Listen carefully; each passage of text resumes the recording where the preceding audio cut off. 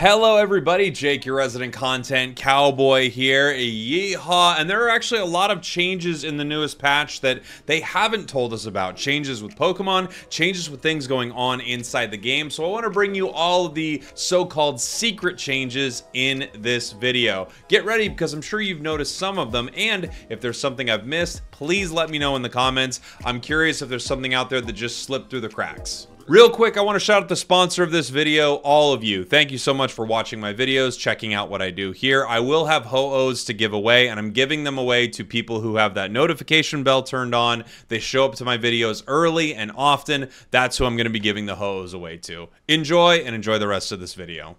You silly ho-ohs. I want to talk about this sound.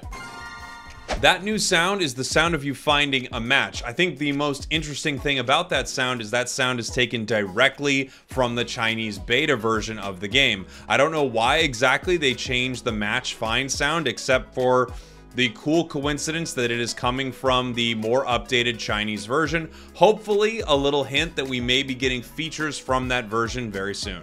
A new feature that they added to the shop on the Unite Battle Committee where you are selecting the licenses is the trending section. Obviously, these are Pokemon that have recently received balance patches, or Pokemon that possibly are getting a lot of play. Obviously, Blaziken didn't receive anything in this last patch, and Talonflame received a small buff. It could be that these Pokemon are rotated based on pick rates for the recent days, or just Pokemon that the game wants to showcase for new players. I often get asked, what Pokemon should I buy, this or that? And I kind of think it's cool that now they have a page showing, hey, all of these Pokemon are recently buffed or getting a lot of play or what have you. You've probably, of course, seen the events calendar showing a lot of the stuff we have, the discount for the anniversary, the Ho-Oh event coming up, Charizard's going to be a free gift, a 50% off coupon, Panic Parade coming back, lots of stuff like that. They also have the World Championships down there where they're talking about some deals for that, and they have this cool section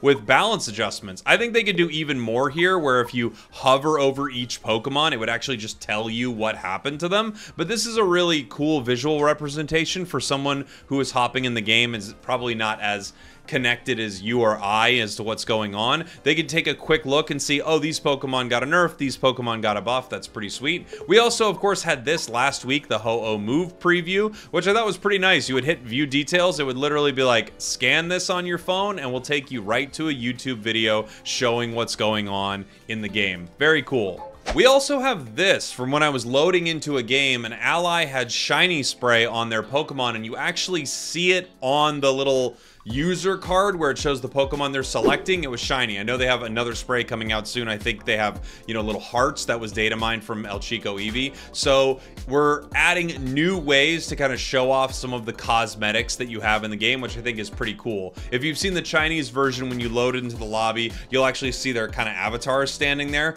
And I think we're moving further and further towards that level of showing off your in-game cosmetics and decisions, and this is just a little piece of that. Now, I told you I was going to talk about some of the hidden changes to Pokemon. They're not exactly hidden, but they're listed as bug fixes, so I don't think it's as apparent exactly what is happening with some of these changes. Evocron from the Unite Math Cord was helpful enough to give me a huge list of some of these, and there are actually some really nice buffs in here for some builds that, well, let's talk about it. One of the biggest is going to be Decidueye. Decidueye is an interesting winner of this patch because its Razor Leaf build is now going to be even better with a Muscle Band. Before, when you were using Razor Leaf, only the first target of your multi, kind of pronged attack was getting the procs of that Muscle Band, the extra damage from it. Now it is each leaf that fires, so the other two enemies being hit by it as well are all proccing that extra damage from Muscle Band.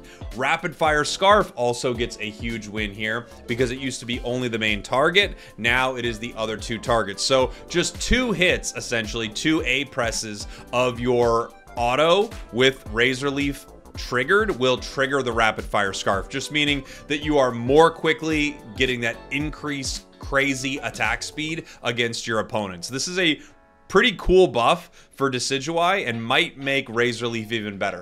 Is it going to be the choice? It's so hard to say that it would be better than that long range snipe, but it's a buff.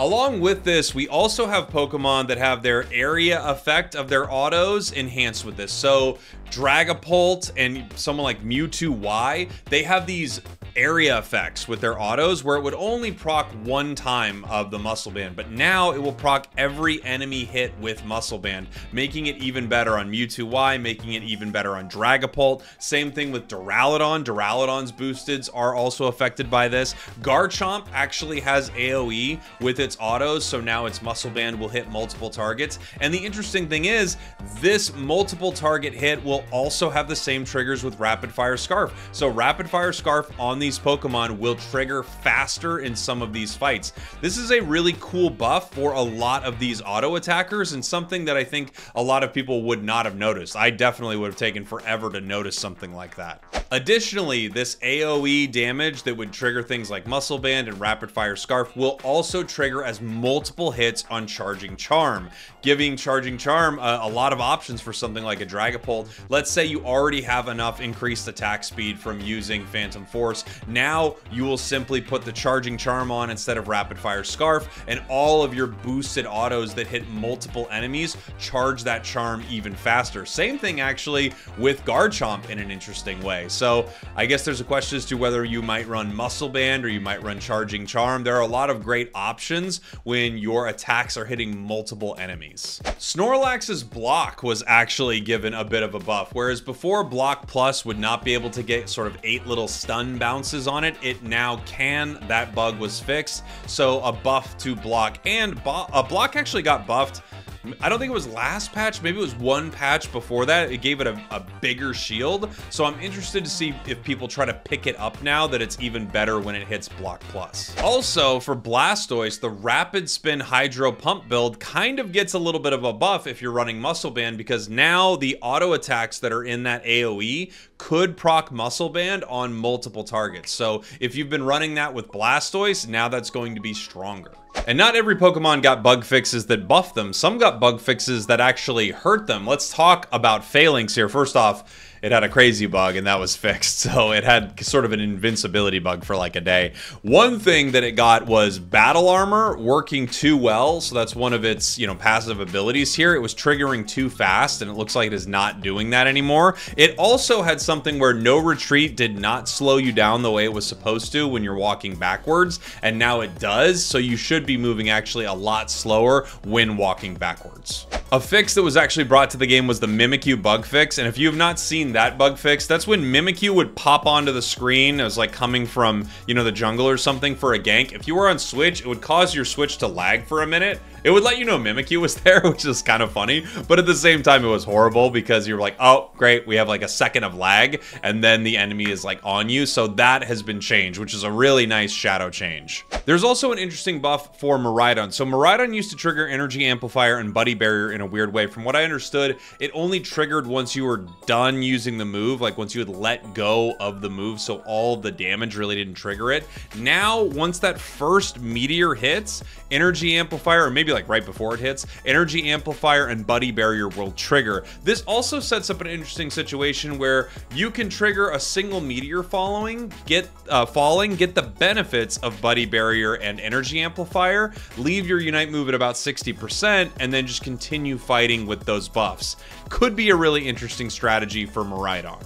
Also, an interesting bug fix for Mimikyu and Lucario. Apparently, their boosted attack wouldn't always trigger the benefits of the Muscle Band, and now they will trigger it. So before, it had to be preceded by a move or something like that. I'm a little unclear on how this bug fix works, but it just means that Muscle Band is going to work even better on Lucario and Mimikyu for its boosted attacks. Another weird change I've noticed is that the birds now all spawn together. So it used to be Altaria would spawn and then the Swablu would spawn like a half second after. Now they all spawn at the same time, which is pretty interesting. I'm not sure why this change has happened, but it's happened. Another change they didn't talk about at all is you will now see damage over time, or damage you're doing to Pokemon inside of the tall grass. So I had Pikachu, I was running Thunderbolt, and I just noticed in Thunder, I just noticed I could throw Thunder into tall grass and I would see damage ticks on my opponents where I never used to before. This is going to give you the opportunity to sort of scope a lot of fights with moves like that